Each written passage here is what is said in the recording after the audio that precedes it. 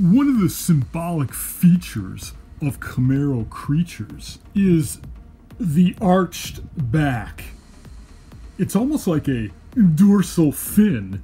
Now what this symbolizes is reaching a peak. What you should do is envision whatever goal you have to be up here and take your finger and move it up the curve to the peak. Envision all the work it takes to get to that goal up here. Imagine reaching that goal. Just take your finger and move it all the way up. Imagine reaching that goal.